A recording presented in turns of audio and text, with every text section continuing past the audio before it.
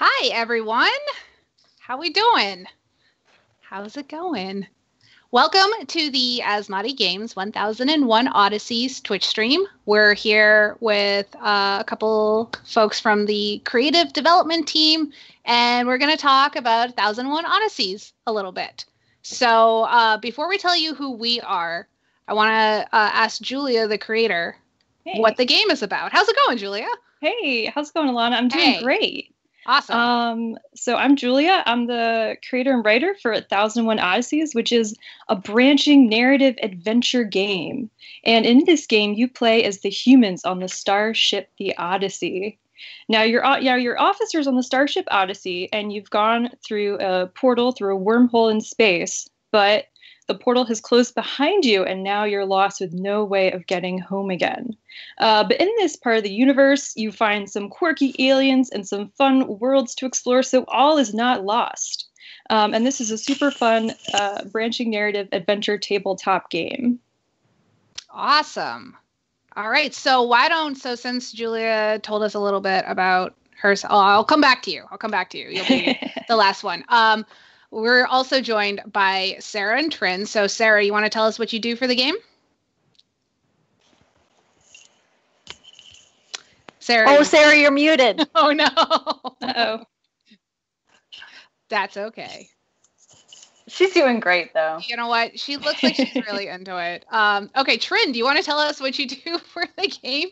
Always. All right. Yeah. Oh, so hi, I am Trin Garitano, and I am one of the staff. Staff? I don't know. I'm one of the writers. Yeah, you're on staff. Yeah, totally. Yeah. I have no idea. It's been really awesome working on the game. Basically, this is the way I've always described my job is Sarah does all of the adult work and puts together the narrative, and then I come in and I mess it up a little bit with dumb jokes. So that is me, and then I show up to meetings and I water my plants the whole time and always remind people that it's not me pissing, it's me watering it. Has definitely happened. It's fantastic. No, Trin brings so much sunshine to all of our meetings, so that's great. Totally. And Sarah, are you back? Oh, no. Uh-oh. Nope. We still no. I can see you. You're trying. It's all right. We had you before. We'll get you back. Don't worry about it. I will talk. Okay. Hi, I'm Alana Cervenak. I am the art director for 1001 Odysseys. So I oversee our illustrators and make sure that they're kind of keeping in theme with what we want to do with the game, with the writers, make sure everything has that fun, magical, colorful, whimsical aspect to it. I also do all of the graphic design work. So the logo, UI, packaging, rule book, icons, all that stuff, that all falls in my general wheelhouse. So, and then, I also come into meetings and I listen to everyone's fantastic jokes and they fill my days with joy and I love it. So same back at you. My days with joy. And I think we're still working on getting Sarah back here. So Julia, you kind of started to go into what you do, but tell us a little bit more about your daily role and what you work on. Yeah, sure. So I do, obviously I do writing and kind of coming up with new characters, new worlds, just kind of seeing how far we can push the story. And kind of corralling what happens in the universe, because it's a lot to come up with. We're coming up with 4 big stories, about 30 to 32 chapters total, all of which will be about a half hour to an hour of gameplay.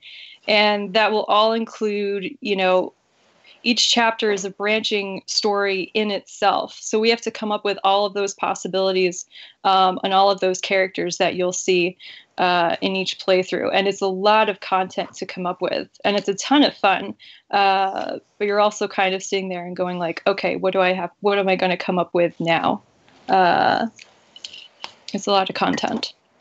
It is. And Sarah, do we have you yet? Nope. Oh, no. Can I introduce Sarah? Yes, you can. Okay, cool. Yes. Sarah is the resident adult in the room. She's one of the smartest and most reliable people that I've ever worked with. She makes sure that we get the Choose Your Own Adventure that's been going on at plumplum.com done. She is the narrative designer, which means that she designs the entire flow of the game. And she's just like creative and amazing. How did I do? You give me I would say out of 10, you got 12 out of 10. You nailed it. You did great. Do we have you, Sarah? 1 minute. Oh, I'm back. Oh, I think this microphone works, but I can't hear anyone out of these headsets. So it's like... We're not saying anything important. I'm not really that good at lip reading, so let's see if this works. Can I hear you guys now? Can you? No, I can't hear you and me at the same time. Come to... Yeah, why not? Or like hold up the second set of headsets that has the mic that works and just like talk into that headset. That works too. This is great. And, you know, this is kind of like this feels like a lot of our different meetings because most of us work remotely. So it's a lot of just like being like, can you hear me now? Like, am I on? Can you see me? I can hear you, but you can't hear me. I've done a lot of just like talking and I realized that I've had my mic muted and I've been like, oh, I had like this half an hour idea that I now have to say again because my mic was off the whole time. So same girl. Please. It's the norm. All right. Well, Sarah's figuring that out. So we will, when she comes back, I mean, Trin already nailed her intro there. That was perfect. Totally. Yeah. So I guess I want to start the questions that somebody asked on the Kickstarter, which 1001 Odysseys is on Kickstarter right now. That's part of the reason why we're here. It's been under development for how many years now? Over 4 years. Now. 4 years? Yep.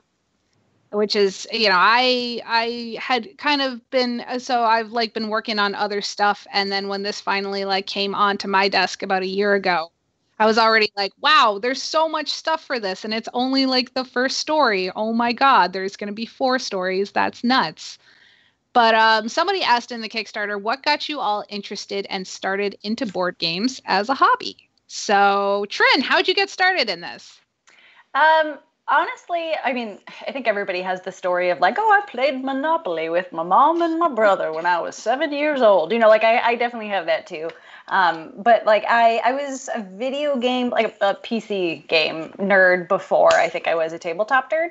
And I volunteered at PAX and C2E2 and all these conventions. And I worked as an events manager at an orthopedic software company. And this is all relevant because after that, I was hired at Cards Against Humanity as their event manager, which like 6 years ago.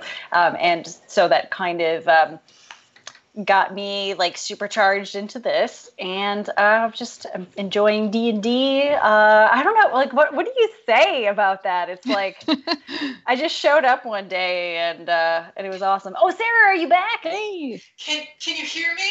Yes. All right, we did it. Fantastic. Yes. So now, okay. So now that we have Sarah here, even though Trin did your intro, do your intro. Do a better one. Do it again. No, it was great. I'm sure Trin said all 100% lovely things about me. What I do is I take care of kind of like the continuity stuff and making sure that when you go from point A to point B or point A to point D, it still makes sense as a player and you're experiencing one continuous narrative. Even though behind the scenes, everything is kind of like this crazy mush of like an action here and a location there and how did they all come together and stuff like that. So that's what I really focus on a lot of the time. Nice. Yeah, you're keeping everything together because without you, everything will be put together with like tape and bubble gum. So thank you for being you. Sarah, how did you get started into board games as a hobby? Like as a kid, right? I started board games with my siblings and we would play whatever my parents had around the house, like old stuff, like Trope or Avalanche or, you know, card games with my grandma and things like that. And then eventually, you know, you become an adult and you play kind of like more adult games. We used to play things in college. We used to play like Spank and various storytelling games. And then one day I was like, I have some free time, and Asmadi Games needs some artwork, and now I kind of like stuck around. Yeah. To do it was like for fealty, and I was like, this is actually kind of cool, and hey, there's like this whole community around this. There are these conventions you can go to and people you can meet, and it gives you like a way to connect to people because you have these games that you can play together and then talk about. Mm-hmm. Yeah, very cool. Very cool. How about you, Julia?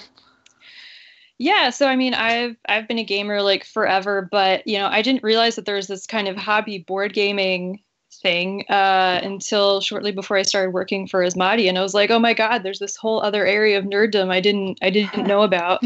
So it's really been quite a journey, and I love it. It's so fun. It's so cool. So yeah. Awesome. Yeah, I know. I love how we all just kind of like fell down this like rabbit hole of like networking, and then we were like, and here we all are at Asmadi, yay, go team. And it's been great because we all work great together, so it's been really fun. I mean, that's kind of how it goes. It's not like you can major in board games in college, right? And get your master's in GMing. It's you figure out you like it, and then you go forward. Yeah.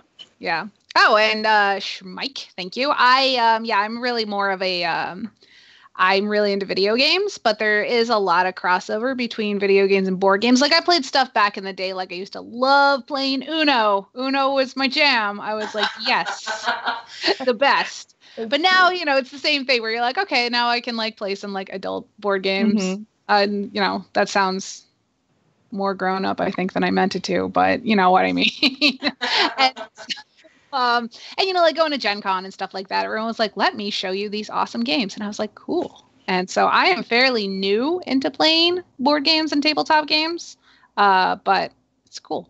I like it. And then I started at Asmadi, kind of similar to Sarah, where one of my friends was working for the company at the time. And then she was like, we need a design person. You interested? And I was like, hell yeah, I am. Let's do this. And I've been around for 5 years now. Never got rid of me. I stayed. I was like, you know what? I know you need me for this one project, but then I just kind of stayed forever. So it worked out. And I was like, all right. So we already have somebody in the chat that was wondering, this is in relation to the game itself. Cho, the best seeker, what's up? They said, are those 4 stories in 1001 Odysseys supposed to be played in a specific order? No, they're going to be sort of standalone stories that you'll be able to play. So you can start with any one of them and be able to jump right in. They're standalone episodes. Cool. So the 3 of you have mostly, the stuff that we've been showing off has been from story, which one? 4. All right. This is the 4th one that we've presented at Gen Con, so now it's story 4 forever. Oh, okay. We can go out of order. All right. Yeah. Cool. So is there like a general overall story, like an overarching story that all of these are contained under, or are they considered separate standalone stories? So like there's the overarching plot line of humans going out into the galaxy and what happens then, but it's not like you have to do story 3 and then story 4, or else story 4 won't make sense. Story 4 is fine if you just jump right into it. Okay. Very cool. Very cool. So the next question I want to ask in our 1001 questions, which might not even be 1001 questions, we'll see. What species in 1001 Odysseys is the best? The best, man. Yes. I don't know if we could ever say the best, but maybe like which species we all relate to. So for me, it's the plum-plim, because the plum-plim have weird, so they're little turnip people and they're adorable, but they also have like garden magic hands. Yeah, Julia's holding them. So they've got garden magic hands, and so they can have plants that basically plants bend to their will. And I'm a bit of a nerd for indoor gardening, as might be evidenced by that's all plants. They're beautiful. Wow, I love Plants it. in there. Well, so right now we're in my office room, which is also what I call the greenhouse. So all of my sick plants are in this room. And now this is where I do all my plant experiments. So for me, it is the plum plim. Love it. And I'm always like so into seeing all of your plant adventures, because for anyone who doesn't know, Trin is like seriously master of plants. This little guy. Oh, look at that little guy. Oh. Oh, it's so precious. How about you, Julia? Who do you relate to? I love the plum plum. They're so cute. They're these 3-foot tall radish creatures. And, I love how they kind of live in harmony with their environment. Yeah. And that they're just so helpful and so friendly. I'm also partial to the Felici, which are the cat people from the desert planet Aravine. Yes. They're just super fun, and they're kind of a little bit like cats on Earth. They're kind of super proud of themselves and maybe a little bit too serious, but they're so funny to write. I love writing for them. Awesome. How about you, Sarah? I'm gonna say the lacquer dudes, just because they're so like relaxed So and they surprised. get along with people. And there's like, there's something really beautiful that you can look at it in space, and I'm gonna share it with you. Just come along. I don't care who you are. I don't care if you just like randomly showed up in your spaceship through this portal thing that no one knows how it works. I'm gonna like be your friend. I'm gonna make sure that you can understand everybody. I'm gonna introduce you to my family. I'm gonna show you all the cool stuff that I know about, and I think that's just really the great thing about the lacquer dudes. Man, They're just Sarah, so chill. I would have thought you were gonna say the elements, just because they're so smart and they got all their like tech stuff together, and that's you, man. I mean, like, if I had to have people working with me from this universe, it would be elements. I would like have my interns on this project, right? Fair. Um, Very fair. And for me, it's like everyone's already gone into about why the plum plim are so great, because they are. But the elements are fantastic, and especially, please meet Tath. Tath is the best. I can't even Trin, please tell us about Tath.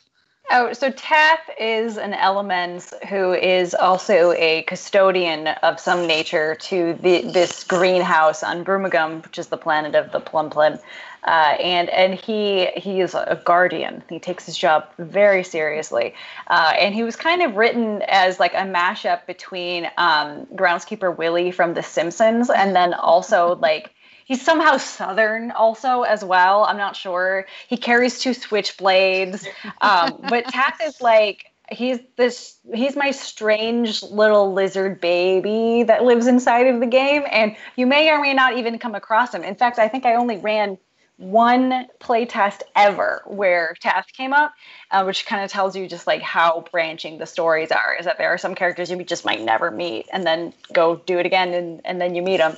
But yeah, Tath's my weird little baby who kind of talks like this. I love it, especially like the groundskeeper Willie parallel, who is like one of the best characters in The Simpsons ever. So I was like, yes, this is my guy. I'm into him. He takes his job very seriously, but he's got like just a few. When I say screws loose, I mean that in like the best way possible. Like he's an intense person. It's good, and you need that level. You gotta be to wrangle them plants. wrangle them carnivorous creatures. It's like just the 2 switchblades really makes everything. I'm just so mad all the time, but I love it. It's like, don't we all feel that in some way, shape, or form at some point in time? Yeah.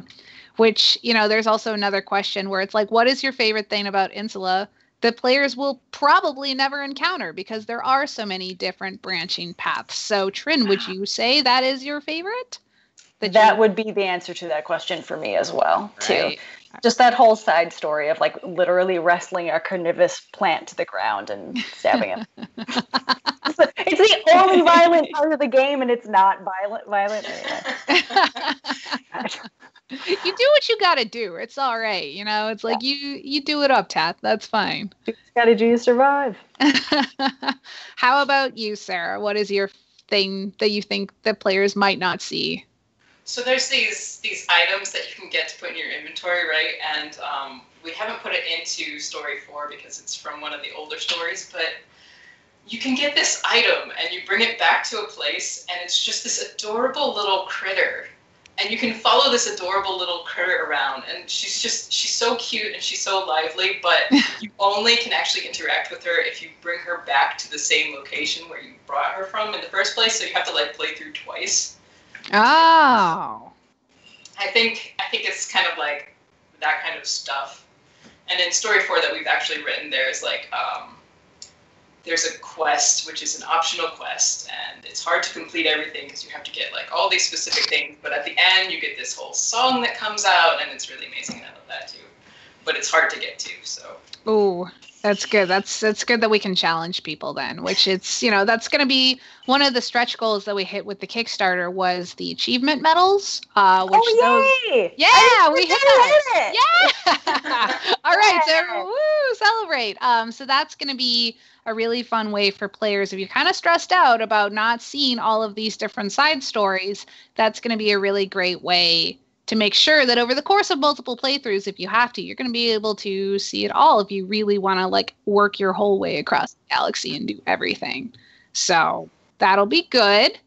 Julia, what's your favorite thing about Insula the players will probably never encounter?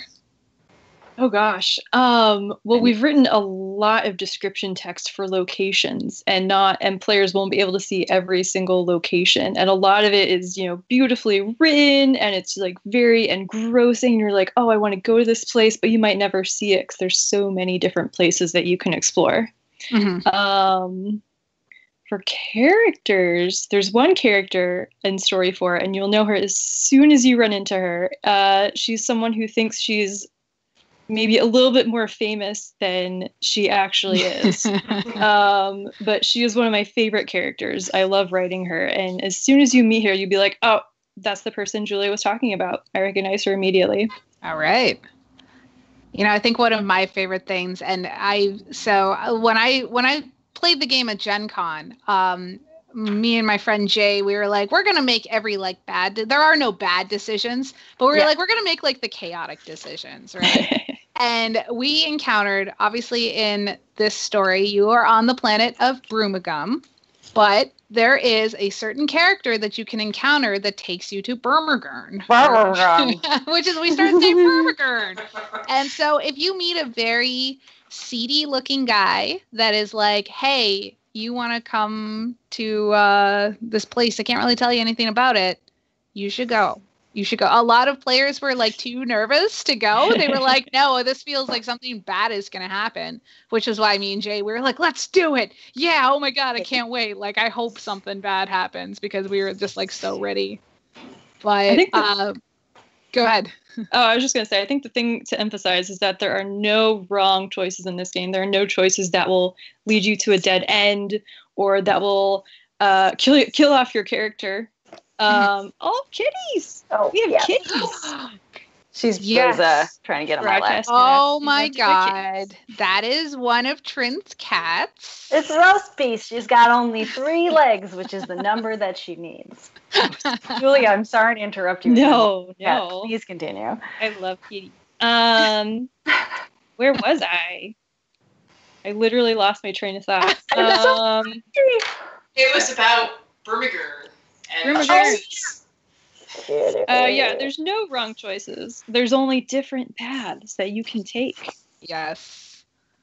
Which is always really good and important to remember because it's easy to play a game the way you would if you feel like you're kind of like a safe person. But maybe if you want to be just a super chaotic random person, you can also do that and you will find dramatically different stories and different choices. So I think that you would have a good time. I do too. I think what's fun about writing the game is figuring out, okay, what would be the fun thing to do? What would be the craziest thing that could happen? And how can we possibly incorporate it into the story? Right. For sure. And I think like there's a lot of times where I'll write something and I'll be like, no, this is not weird enough. Like, how can I put more weird in this? Someone help me with the weird. And then we go through like a couple more iterations. And it's like, yes, that is bizarre. Let's do that. You know, like every now and again, I'll say like something like, yeah, like, you know, I'm the one who adds in the weird stuff. But Sarah is the one who put in the planet-wide pillow fight. So I just want to say we are getting weird from many directions on this game. Yeah, I feel like sometimes in a meeting, like somebody just drops like a dad joke or just a really like ridiculous plant pun. And then it's like, well, it's in the game now. Like our hands are tied. That's how it is. That was basically like the first meeting that we all had, and we were talking about Blast from the Chloroplast, and we were just like, yeah, this is it. Yeah. This is fun. And that's what it became forever, and I'm most glad. God, So Blast from the Chloroplast is the title for Story 4. Oh, good point. Nobody knows what that is. Okay, cool. Blast from the Chloroplast. Whoever came up with that, I have to tip my hat. It was unfortunately me, and I'm sorry, everyone. No, you should Brilliant. never be sorry. We How love dare you. Puns, they leave a terrible taste in my mouth. But they're so delightful. Delightful puns. They're very delightful. Somebody asked in the chat, how much of the world building is collaborative? Which I feel kind of is related to this discussion we're having right now. I have an answer for that. Yeah. Wow, that's a really good question because so I've seen teams take on the world building in a few different ways. One, they just kind of like they take the story and then that's the story and that's what they're doing. And then some people play the game and this is my favorite way to play it is when so I have to back it up because not everybody knows what's going on with this game. So everybody playing the game, if you play it with more than one person, you can assign a title to each person. So there's, and actually, if somebody could, we have commander, we've got ops, and those, and commander, operations, navigator, and information. Right. So when people take those roles stupid seriously, it's awesome because the commander is in charge and like breaks ties in decision making. But sometimes the commander will be like, you better read that passage with feeling or I'm assigning it to someone else. And that's like the best is when people just like fall into those roles. I also had a great playtest with people who were like really committed to doing a different amazing voice for every character when they read them. Oh, I love when people do that. It was so good. Dude, the best thing that ever happened was this British dude was playing the game and he was like, you know what? I'm not good at funny voices, but if I play up my British accent really, really, he did it for Sarban, which none of you in the chat know who that is, but he's an Elements who's like a really uptight dweeb. And so he was talking like this and like, it was just so much fun. And yeah, no, it's just when people really like buy in and decide like, I'm going to have a good time right now. I mean, that's really the mentality, I think, to enjoy anything. But the world building is really expanded, I think, in people like leaning into their roles and leaning into, okay, this is the inflection. This is what they mean. So I enjoy. Yeah, and that's great. And you know, especially to comment on that, it's when people kind of I found when people are demoing and they're the people you least expect to get like super into it, but then they kind of drop their guard and they're like, no, you know what? I'm gonna do the ridiculous voices. I'm gonna take the different roles that we have seriously, and I'm gonna be the Jean-Luc Picard of this game because I'm the commander and you're not. I think like that's been so fun. You see like just an even higher level of just like interaction with the game that is just like really fun to watch. Yeah, like I've learned to not judge a bro by his MMA t-shirt. Yes, exactly. Like the more muscles, usually the better time they're going to have because they're like, oh, I don't care, whatever. Like, let's just go for it. And I'm like, yes, I'm so glad. Thank you. It's been really great.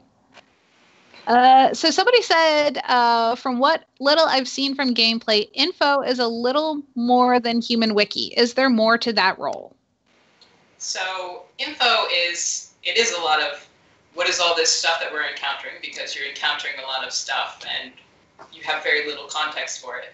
But it's also in charge of the passport, which is the save file, and that lets you keep track of what every mission is. So when it's on the board, it just says like, sorry. It just says like okay. 2 and info can say, well, what does 2 mean? 2 means we're looking for a sleeping plumplum.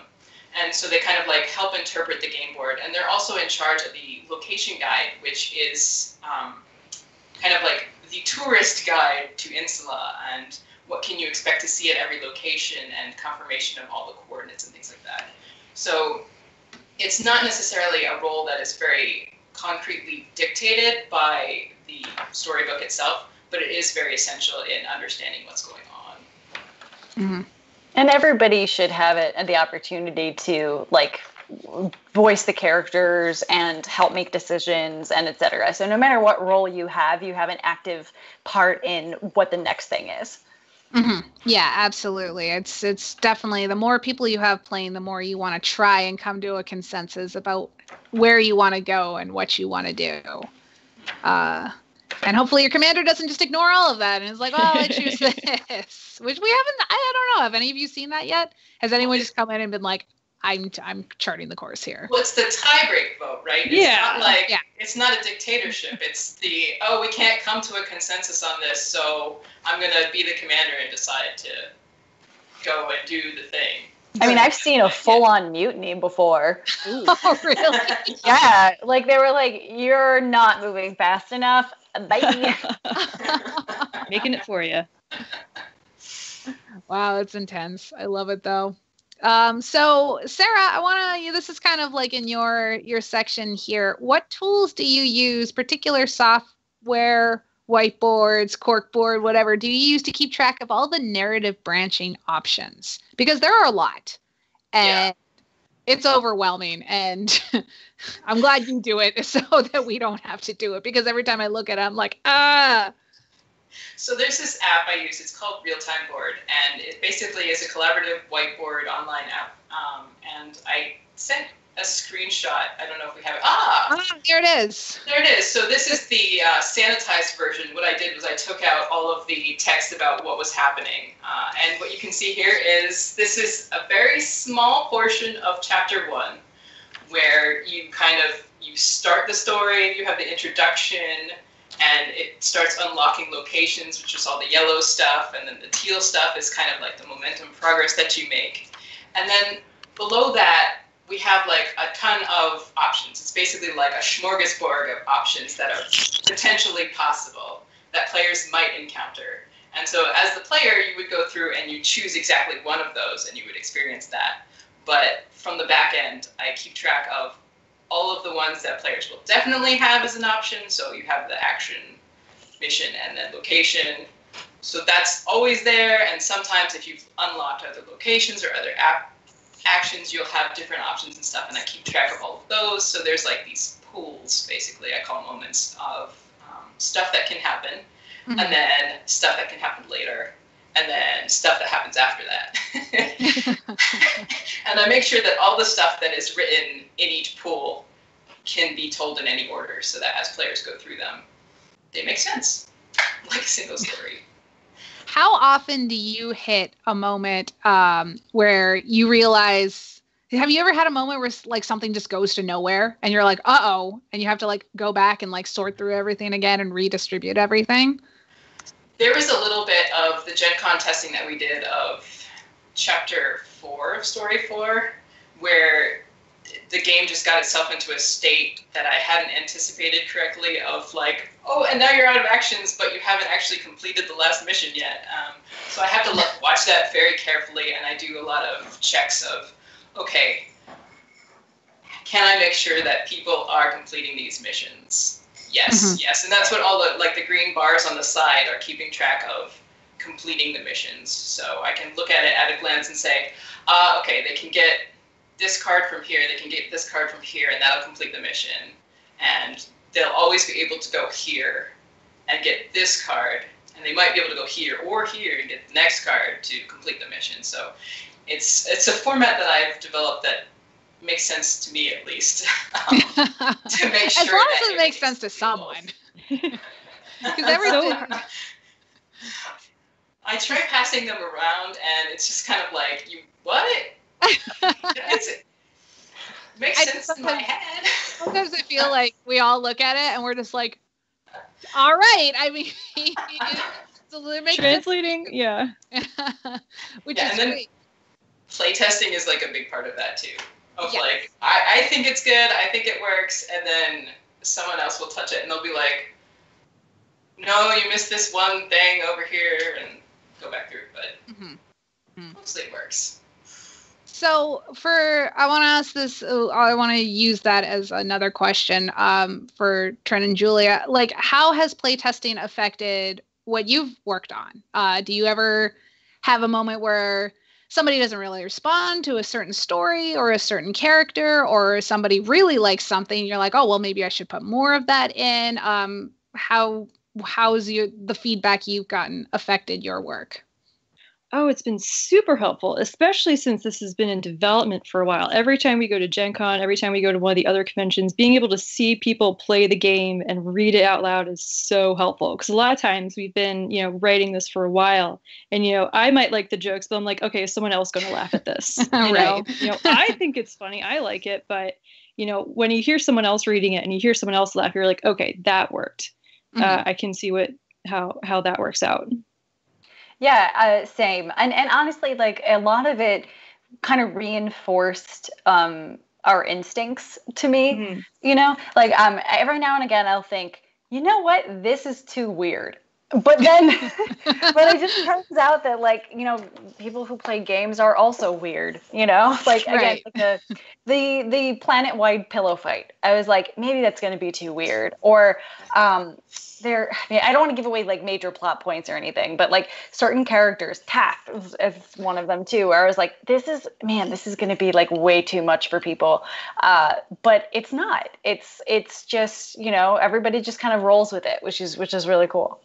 So just kind of talking about some of our inspirations, we definitely had, if you're familiar with the Hitchhiker's Guide to the Galaxy series, or really anything by the sci-fi author Douglas Adams, his stuff is super surreal, super out there. And one of the games that we originally took inspiration from for this was Tales of the Arabian Nights, where you're kind of walking around the world and just getting into the weirdest hijinks, like stuff just happens to you. And it's a very old game from the 70s, so it has it's a game of its time, but we were sort of like, we looked at this and we were like, wow, this is a super cool kind of game. How can we do a story game for today? Mm-hmm. Which is awesome. Yeah, I remember a couple of years ago when, you started working on it pretty sincerely, and I was like, well, I haven't played anything like currently that sounds like that. And I think that it is refreshing that it's so easy to make space really dark and scary and, just kind of bleak. And it's like, we have enough of that kind of on Earth anyways. So the fact that you can have an intergalactic pillow fight, I think is just something that's so refreshing. Every time I see the stories that you all are writing, I'm like, this makes me feel like happy, which I think for space can kind of be very different than what a lot of other things do in that realm. Just warm interplanetary fuzzies. Feels so nice. And I love that because you know what? And we've kind of gone into this on plumplim.com with the difference of making something family friendly versus childlike, which if you don't mind talking about it again here for anyone who hasn't read what we've written there, how do you approach that? So the difference between like kid-friendly and childish is, childish is something that's generally going to only appeal to, young children, and that's fine. That's good content for kids. But when we say kid-friendly, we want something that's accessible to all ages and that everyone is going to enjoy. So we kind of have jokes and situations and characters and worlds that appeal to kids but also appeal to adults as well. There's several different layers in there, and we wanted this game to be accessible to everyone, and we wanted everyone to get something from it. So the jokes can be highbrow, they can be silly puns. We have so many silly puns. So we really wanted this to be an accessible game for all ages. One thing that I really appreciated about our tone is, so at first when I started, was because I started on staff like way after Julia had started working on this project. She had been working on it years before I joined. You know, as I mentioned, I come from a background of having worked at Cards Against Humanity, which is a very different vibe. And so in my mind, I was like, let's see what I can sneak in here. But like, that's not the point. The point is for everything to be enjoyed by everybody, which I think is a very different vibe and a really a better vibe. Like if you think about like sometimes I can be really put off by like weird sneaky sex jokes that are like snuck into like children's cartoons. Like that's a little bit much, you know? And that's what I love about our game is that like it's not just that everything is like friendly for somebody younger. It's that everything is enjoyable for everyone, which I appreciate a lot. Mm-hmm. Absolutely. Yeah. All right, cool. Another good Kickstarter question here. What kind of personal human tech level are we talking in this setting? Since we're talking about the setting anyways, Julie, I think you kind of started responding to this on Kickstarter before. Yeah, so that was actually a really interesting question because I was like, I kind of assumed they were talking about kind of stuff like, okay, have humans kind of crossed the line where they almost aren't recognizably human in terms of being able to interact with technology such that they're almost, I don't know, cyborgs or maybe robots even, and that hasn't quite happened yet. Again, we want to make this kind of a feel-good story, a feel-good environment. So as I was reading that question, I was like, well, I don't know if I would want, a smartphone or a smartphone-like device attached or embedded or part of my body. I think I would probably go crazy. Also, if you've ever read the book, I'll digress a little bit. If you've ever read the book called Feed by, I believe the author is M.T. Anderson, if I'm remembering that correctly. But it's a really good kind of talking about what happens when people have kind of, like you said, kind of like a smartphone in their brain. And it's kind of a dark tale. Anyway, I read that and I was like, no. Like, this is just not for me. Do not want. No. This ain't it, bro. No. So the way I kind of went with that was that, sure, people can have these embedded tech devices like for health and maybe sort of mental acuity or to enhance a lifespan. But we're not going in a dystopia direction. No, sir. Good. Which again is, that kind of falls into that is pretty common to see, especially like, people are like, oh, we left the planet because everything's wrecked. And how does humanity come into play here in 1001 Odysseys? Are they going into space just specifically to explore, or is there a reason that everyone had to leave? Tell us a little bit more about the human aspect of that. So specifically, nothing is wrong. Sorry, right. I'm getting a message from the mic from the feed. Bears took over the city. Oh, okay. That's what I've been told right. to read. That's good. That's now the canon. That's it. Making it up as we go along. That's what we do. So what happened was that everything is fine on Earth. Everything is fine and dandy. We're in the future. A few hundred years in the future. We've kind of reached a semi-utopian state. I'm reading the chat. Oh no, polar bears were doomed. Oh no. Polar bears came down. No, that assumes there will still be glaciers left. No. Well, but so here's the thing. Like, I am a pessimist. I really am. But when I think about humanity's future, you have to look historically at humans. We have pulled shit out of our ass. Oh, I don't know if I'm allowed to say. Can I swear? Go ahead. Okay. Do it. We have pulled shit out of our ass at the last minute for centuries. Like there are so many times where we should have been completely wiped out. And I'm not saying that there's not going to be major catastrophe and et cetera in our future. But I still have this faith in the Star Trek Next Gen ideal of what the future is. I still have this faith that maybe things will get trashed, but we build it up again. And that's what I tap into when I think about 1001 Odysseys. I think about ideally we will get our stuff together and go say hi to aliens and make some friends. Like, doesn't that sound great? That sounds That's so what I nice. want. I want to think about that every day until that is put into the universe and I live that reality.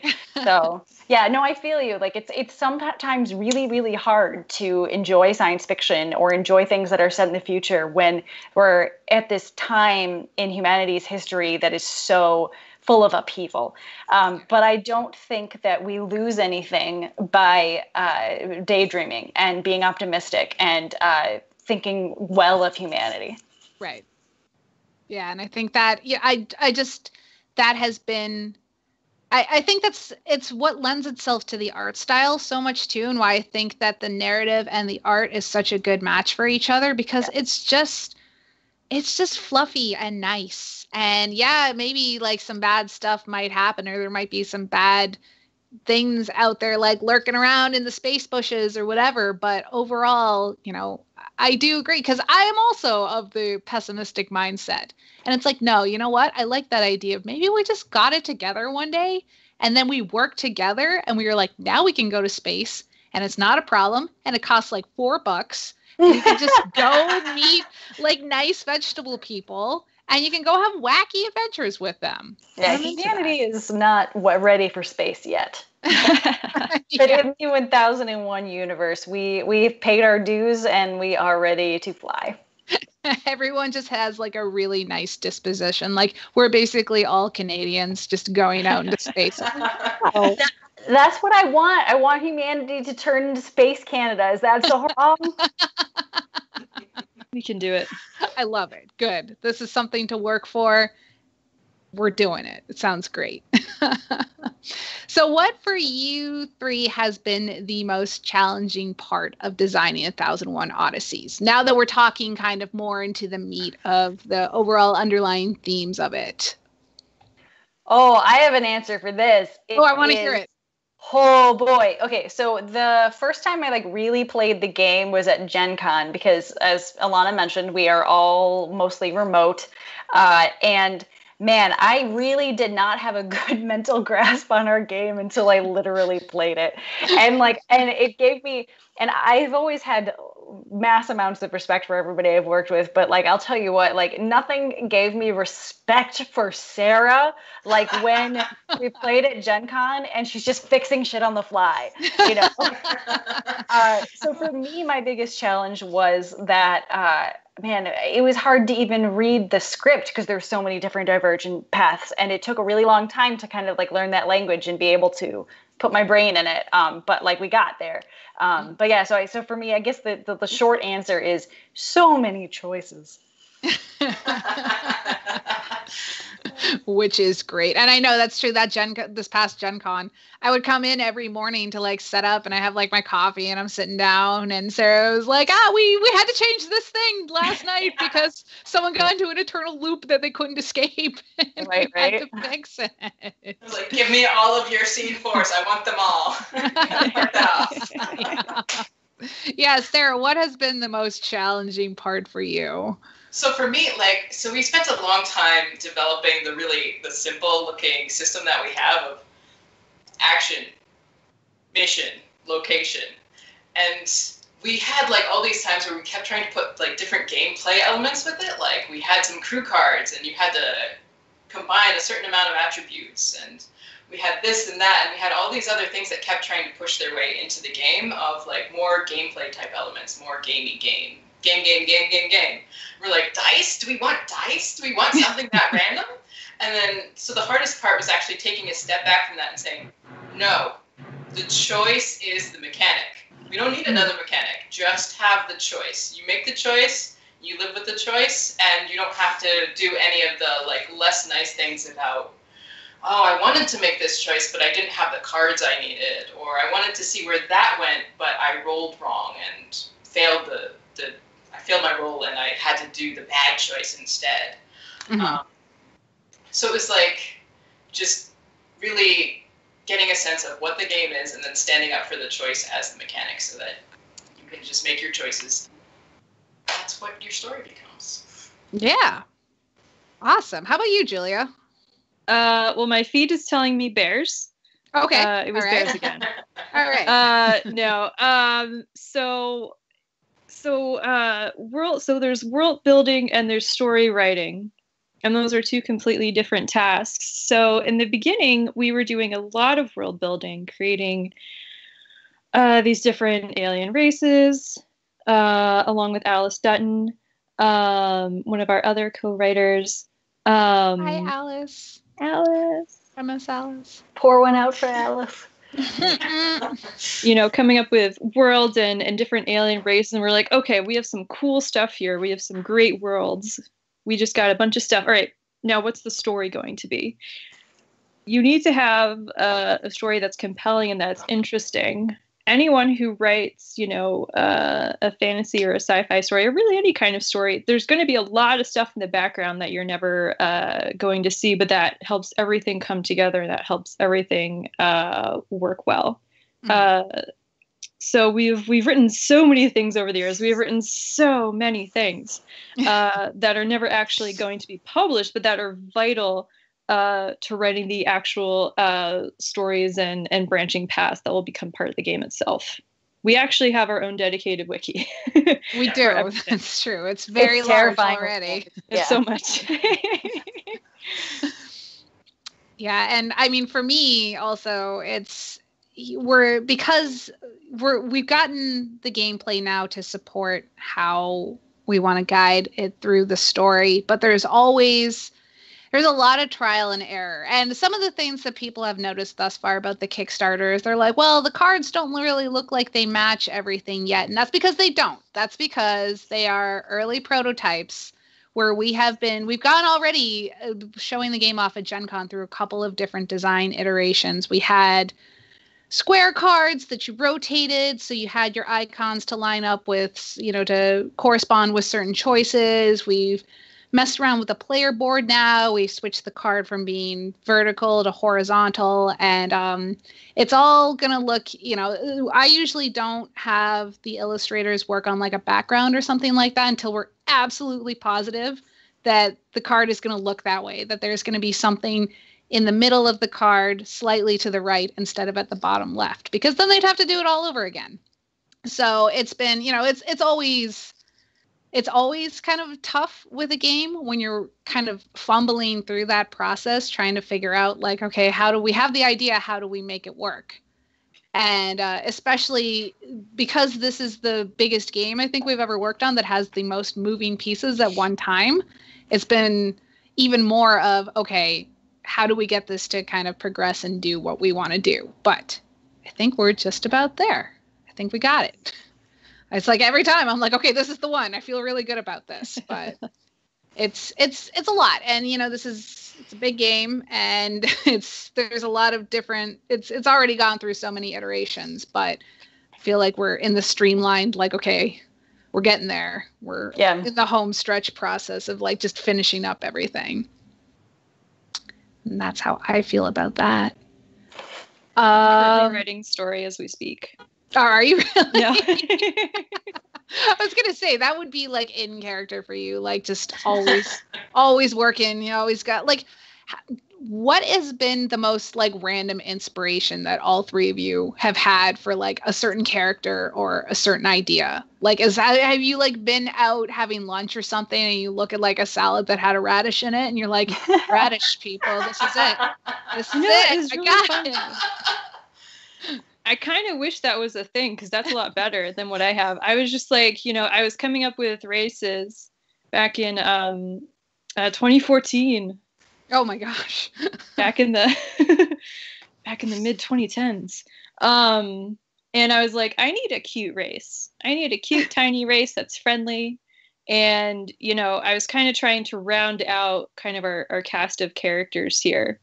Because, you want each race to be its own thing and to be unique, but to also kind of fill a slot, kind of to fill an archetype. So I was like, I need some cute peeps. And then it just kind of formed in my brain.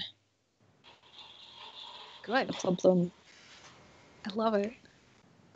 For me, we mentioned Tath earlier and Groundskeeper Willie, but Tath is actually named after a girl I used to drink with in college. Her name was Tabitha, and she went by Tath, and like she was like the weirdest person that I ever knew, and she was just kind of like she could just explode at any moment. You know, those kind of people who will like go to a party and like maybe light a fire in the sink, and you can't really trust them that much. Yep. So that's my inspiration for that, and also just in general, we've had a lot of like plant stories, and as I mentioned before, I'm a big weird plant nerd, and so you'll find some really like deep cut plant people references. Like a lot of names are very like for plants and such. So yeah, that's me. Fantastic. How about you, Sarah? For my inspiration, it's like I have an architectural background, so a lot of it comes from places, and then I imagine the people that are in those places. So I kind of go about it completely a roundabout way, but like, what is the architecture of these people? Oh, they're plum, they're plant people. They grow their architecture. What kind of people grow architecture? There's greenhouses, and then there's, people in the greenhouses. And instead of doctors, they have like bio recovery center and stuff like that. So it's a lot about going through the architecture into the people. Nice. That's so cool. Nerd. Yeah, pretty much. Love it. If you were to participate in a year-long cultural exchange, which planet would you pick and why? Since we're talking about places too. I mean, Broomagum, I think we all know. Yeah. Plant weirdo over here. Can I go to Jumanji? I think I would agree. Can you what? I'm going to go to Jumanji because they have like Cool. jungles and they also have volcanoes. So like that sounds like it would be fun. That does sound. It also sounds like it could potentially be terrifying, and you've got like a panther chasing after you, and then you run into a volcano, and you're like, no, I'm in a volcano. Oh, no. But like fireproof tech and stuff. Ah, see, that's why I'm currently in the year 2019. I'm not. You're right. I didn't think about that. We just have to invent it, on the fly. It has something to do with eggs and eggshells, and you hatch them, and now you're fireproof. Oh. There's so many like great places, and like I can't wait until people see more maps because they really make like a place feel more real. And I would definitely hang out in Broomagum because on the map of Broomagum, and maybe one of you can answer this for me because I don't know what the answer is. On like the bottom left corner, there's a little beach. And they're like plum on the beach having a bonfire. And I'm like, what are they doing there? That's actually in the wiki. It has a name, and I don't remember what the name is because Alice is actually the one who named it. Oh, okay. But it's like in the location guide as the most romantic beach in all of Insula. Ooh. Love it. Nice. Wow, chicka wow. All right. Well, I guess I will have to either cheat and read the wiki that is only available to me or find out with everyone else. So that's very exciting. Does anybody in the chat have any additional questions? How about life, about the future, about deep moral quandaries? Oh, this is a good one from Niobari. I'm sorry if I'm butchering your username. Since some of the maps are going to be available as prints, which one did each team member want to hang up in their house? And for me, I have both of them. I have both the Terragast and the Broomagum. Ah, see? Oh, there they are. And then I've got the other one up. All right. Yeah, I did by my diploma. Oh. Well, you needed that diploma to help you be as smart as you are so that you could make this game. So thank you. So you're brilliant. So I have mine, like I have both of them hanging up in the house. They're like big and beautiful, and we put the art on as many things as we can. We have these hoodies that I'm wearing right now, and it has, I don't know if you can see that. I love our hoodies. Art in the lining, because I was like, I'm doing this. This is happening. It's going to look great. Where did you, Sarah and Julia, you got yours? Yeah, mine are downstairs, but I really want Avalonus. This is going to be amazing. Yes. Because all of the maps will eventually also be available as canvases. Right now, we only have Brumagum and Terragast and their Kickstarter rewards, but you'll be able to get all of them eventually. Because Avalonis, it's gonna be good. The capital planets. How about you, Julia? No, I'm also super excited for Avalonis. That's the capital planet, so it's definitely more cosmopolitan, more of a cityscape. Obviously the planets we have so far have been more, more wilderness, more jungle. Terragast is a mountainous planet, and they look gorgeous. I love them. Mm-hmm. But I'm super excited to see Avalonis. Same. I want to see it too. Yeah. I like the idea of just like a metropolitan. That sounds awesome. It's very different from how varied do you plan for all of the maps to be? Are they all going to be like their own kind of different ecological type, or what do you got planned, or is it a secret? Can you not tell us? No, they definitely, each of the planets definitely have their own kind of unique biosphere, their unique kind of footprint. You might see some similarities, but we definitely kind of planned each planet to be its own unique thing. Awesome. Just a quick thing. There's the planet Braxicon, which is completely unlike any other planet we've talked about. One, because all of its inhabitants live underground, and two, because it's actually a spaceship that's piloted around by the Zib-Zab. Oh, the Zib-Zab.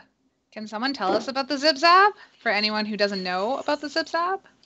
I don't know that much about the Zib-Zab. Oh yeah, Julia, sorry, take it. Oh no, totally. So the Zib-Zab are these small-ish, potato-like creatures. They look like potatoes. They have kind of these stick arms and legs. They take themselves very seriously. They're really great at research and development. They're extremely intelligent. And they think they're probably the best. I mean, doesn't everyone think they're the best, the best race of the Federation? But they very much think so. They kind of, they're like in your face about it. Yeah. They're like, oh, yes. Well, of course we are better. But I bet the humans are just kind of like, I'm just happy to be here. Yeah. And the Zib-Zabs are like, we own this place. Like, the humans are like the only people who are like, not like, we're the best. We're just like, we've been through some garbage. We know we're not great. We've made some mistakes, everyone. Sorry. Mistakes were made. There was a question also in relation to locations. Hold on. I got it. Oh, okay. Speaking of the maps, someone said, I've seen some people having trouble sometimes to find where a location card goes. What tips do you have about that? I can do that one. So the way it's going to work is, if you can match the pattern on the map, great, go ahead and do that. But we're also giving information a location guide, which is going to say the grid coordinates on it. So like if you have the spaceport, it'll say in the location guide, spaceport I-4, and then you can use that in your situation to figure out which blurb you're getting to. Cool. So totally optional, right? Like if you want to do the puzzle piece thing to find it, you can. Yeah, but for the people who are just like, no, you know what? I just want to know exactly where it is. You will have the option to. Yeah, your information officer will take care of that for you. Awesome. Yeah, I think that's a really good just overall accessibility thing. Just, if we're always trying to think about, we had a couple of people at Gen Con that had the colorblind problems that were like, I'm really struggling with this. And we were like, oh, we got to make it just easier for everyone to get to the point we want them to get them to. So it's all going to work out. It's going to be great. And the other question I have is, what is the most important contribution that an actual cat has made to this game? Oh, wow. That's deep. Yeah. I mean, I would say for sure, Roast Beast, my three-legged cat, has been keeping me sane. And Dargo/Boogers, he has two names that are both equally appropriate. He has kept me thinking creatively because he's so awful. And I just have to solve so very many things just to stay sane and alive around him. So those are my contributions from my cats. I know that for sure. Pisces is... I mean, like, I feel like Pisces oh my God, Julia, the name of your cat is Ivy. Pisces and Ivy are like our mascots, basically, because Pisces is so loud and Ivy is so adorable. Ivy attends all of our meetings. Yep. Every single meeting, Ivy jumps up onto the table and is like, I'm here. Hello. What she most likes to do is to sit on my notebook. She kind of zeroes in on my notebook. I don't know why. But she's like, oh, there's Julie's notebook, and she sits on it. And I'm like, Ivy, I was going to write stuff for the meeting. No, I can't. I don't care. Full of ideas. Thanks, Ivy. Yeah, I think my cat, Yoyogi, she doesn't really contribute much of anything, but I feel like when she comes into my room and starts screaming, it's just natural to start kind of talking about the Felici. Yeah. And we're like, how can we apply garbage cat behavior to the Felici? Which are another one of my favorite Federation species, because I think it was Trin during one meeting was like, what if instead of massage parlors, they had scritchin parlors where you just got like ear scritches for like an hour? And I'm still thinking about that. I think that was like months ago. And I'm just like, still like, but what if an entire planet of cat people? Yeah, like when did Julie? I think it was Julia said something like, "Okay, well, what cat behaviors are the Felici going to keep?" And so we just kind of like thought, like, what kind of weird cat behaviors? And the best thing was that they have kittens that are adorable, and they can become like Boy Scouts, and they wear little vests. It's the best. Anyway, they like to knock shit over. It's great. Sounds right. Sounds exactly what we would expect. We called them the Floof Scouts. Floof Scouts. They're on the Kickstarter page, even. Future leaders of our Felici, right? Something like that? Yeah. Yeah, I think so. Outstanding Felici? Something. Yeah. You all come up with fantastic anagrams. Is that an anagram? Is that what that's called? It is a acronym. Yes. Sorry, anagrams when you flip all this. I've been playing a lot of Kingdom Hearts lately, so I'm just like, anagrams. It is an extremely reasonable mistake and only shows that you know a lot about the English language because you both know what anagrams and acronyms are. Thank you. I appreciate that. So I think we are we're coming to the end of that was a whole 1,000 questions. Can you believe that? It was amazing, right? If anyone else in chat has anything they would like us to discuss, now is your time. And while we're kind of waiting on that, if we want to go around, and I'm going to steal this from you, Trin, in your podcast, if there is any place you would like people to find you on the internet, now is your time. Go ahead, Trin, you first. Oh gosh, yeah, you can find me at the internet. It's at the internet. You can find me all up in the internet. I'm on Twitter at. Sorry, I'm laughing because Chris, who also worked on the game, is sending dumb messages and it's making me laugh. Sorry. You can find me on Twitter at Trin and Tonic. So it's like a gin and tonic, but with a me inside of it. And I'm also on a couple of podcasts. Quest.best is my D&D live play podcast where I play an anxiety teen elf. Friendshippingpodcast.com is where I talk about friendship. And I think you too would get along.com is Alana's going to be in that podcast tomorrow. It's going to launch. Oh my God. And we put two games industry people into a room and make them be friends with each other. And the other guest was Christopher Bedell. And it was the most delightful conversation. Well, I'm so glad. I had so much fun. I took like 20 minutes to talk about the internet. No, you're fine. You're good. So everyone follow Trin everywhere because Trin is delightful. Thanks. Sarah. I am not in many places on the internet. You can catch me on Twitter at @SK_SadieKate. And I post a lot about this game and not about much else. But you can just catch up with me there. And that's it for me on the internet. You did great. That's okay. Oh. It's okay. Julia, I similarly.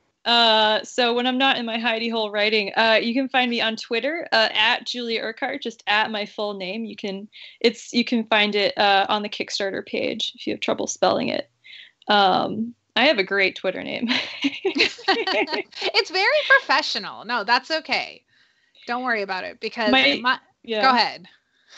Oh no, my usual handle that I used was taken, so I was like, I'll just take my name then.